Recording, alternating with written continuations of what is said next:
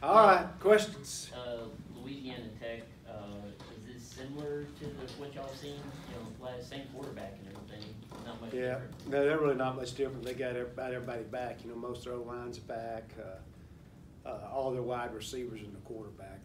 The running back's gone, but besides that, which kind of the same offense coordinator. And of course, Skip's still the head coach, and they got the same guys, so it's pretty much what they've done. They got a good system over there, and they've been very successful, and obviously another big challenge. Looking back to last year's game, what do you think y'all need to do better against them this time around? It's not wait to the last 2 minutes and give me a heart attack. I don't know. Obviously it's like anything. Early we had an issue stopping the run, and so everything starts there. We got to stop the run, and we gave us some big plays. Of course, that's who they are. When you got a good quarterback and good receivers and O-line back. It's the game plan doesn't change. We got to try to stop the run and obviously be better on the pass than we were last week. You talked about the play your front seven versus UAB. It's pretty physical front y'all went against. Yeah, I got to give our front really played hard, and our linebackers did a great job of fitting the run. We did a good job stopping the run most of the day, which was a positive. Got to give them credit. They made some plays in the back end, and the same deal. So our kids are there. Just they made a play a couple times we didn't, but we had our opportunities, and defensively we didn't play well enough to win the football game. So we had to hold them under 20. We didn't do it. That's the goal. Like I said, we had our chances, and we played well at times, but we gave up a couple big plays. That's what happens. This is the second straight game you guys have had with multiple turnovers. Do you guys think that this is the new norm for you guys now?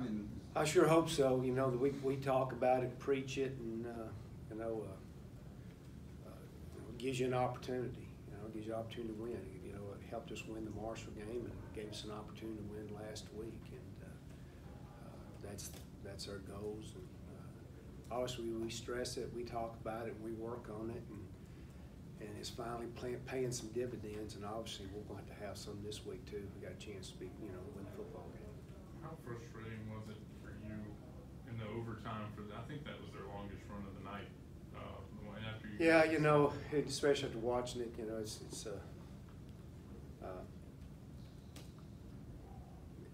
it's just one of those deals. Actually, they blocked it wrong offensively, and so they blocked it wrong. We played it wrong, and then there was a hole in there, and he hit it, and that was the game. And it was, it was not frustrating to me. It was frustrating to me because our kids had played so hard, and you just hate for it to end that way. Obviously, no matter how it ended with a loss, you would hate it. You hate it to end that way, especially how hard our kids played. So, both sides of the ball. Somebody was going to be disappointed at last Saturday night.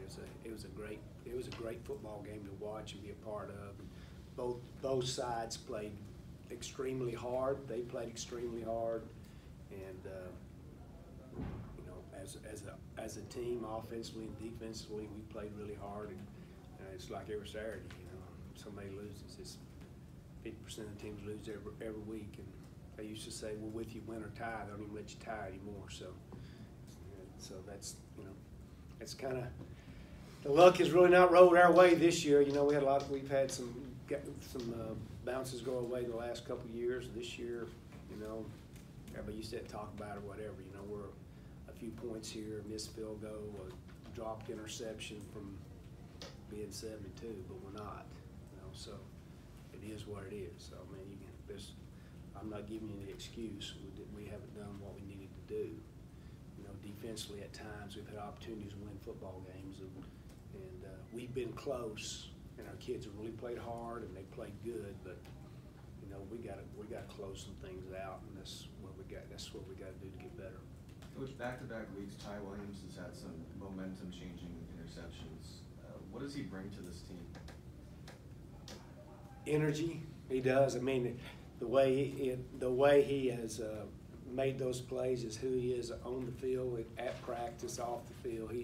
He's got a motor. He's one of those true DBs that he doesn't stop talking and doesn't stop doing anything. You know, he's hyper, but he brings a lot of really good energy to our football team. A lot of confidence, and you know, we're excited about having him. He's a real good football player. You know, as I said early in the year, we didn't have any experience back there, but as you see, the year has gone, we've gotten a lot better back there. You know, Kyle Hemby's starting to make plays, and Picasso's playing better, and Ray Mitchell made some good plays, and so Xavier Marion played good. Yeah, so I mean, they're starting. You know, they've had some experience now. We're starting to play better. So, you know, sometimes when I say this kiss of death, they'll probably throw 8 touchdown passes on us this week. But the kids are, you know, they've got some experience now, and we are playing better back in the back end, which has helped. How different is it without Ladarius Harris out there? Well, you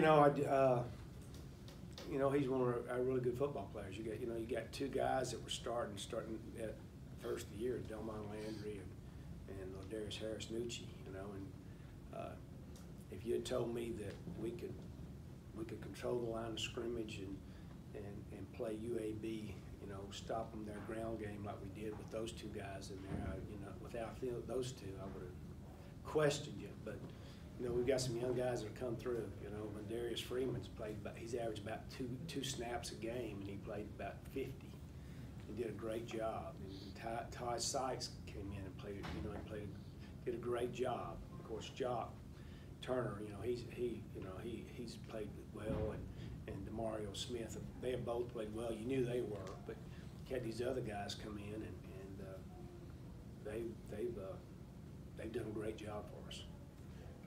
You guys, I think, you know, it's a short list of seniors starting on the offensive side of the ball. You actually got some over there on defense you're going to miss, and this being senior week. Yeah, we are. You know, the good news is, you know, in the front, you know, right now you got Nucci, and really, if Delmon doesn't play, you know, we might redshirt him.